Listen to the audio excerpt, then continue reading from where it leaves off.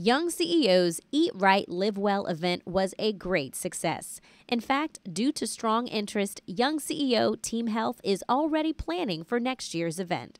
The health session featured juicing training, nutrition tips, and samples from Minister LaVonda Branch. Chef Johnny Nelson provided healthy meal prep training and tastings. Everyone had a chance to sample some deliciously healthy items.